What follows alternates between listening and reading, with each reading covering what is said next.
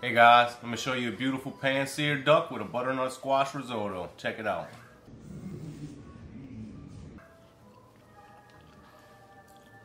Let's start by roasting our butternut squash.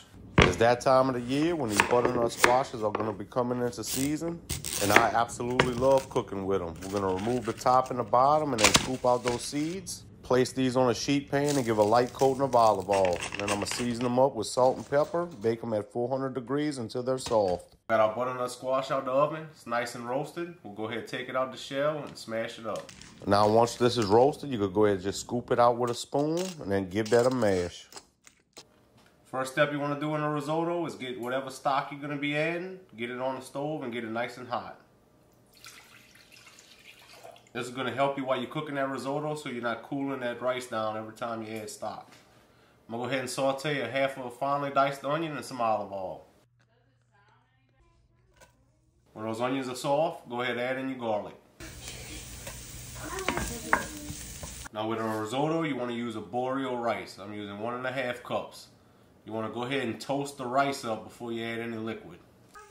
Now toasting the rice is going to help give you a rich, nutty flavor. When your rice is nice and toasty, go ahead and add in some dry white wine.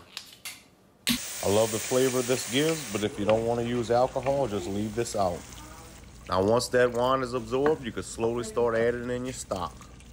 Now for a risotto, you want to add in liquid just a little bit at a time, and you want to keep stirring. That's going to help to bring out all of the starches and make this nice and creamy. About halfway in, we could go ahead and add our butternut squash puree and then season it up with salt and pepper.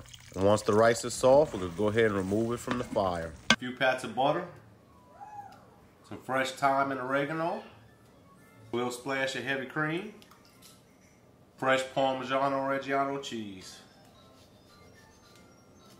Now that we added all our finishers, we could just mix this well to combine, and we're left with this perfectly flowing risotto.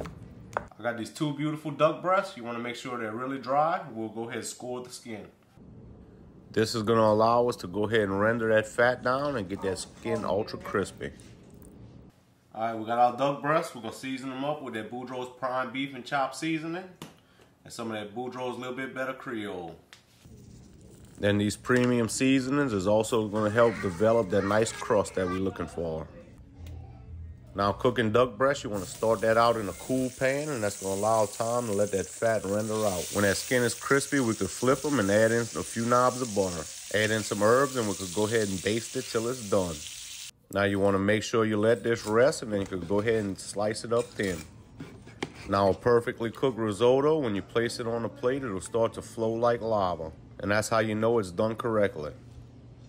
Go ahead and top this up with your sliced duck breast. I like to garnish this up with some fresh grated Parmigiano-Reggiano cheese and some rosemary.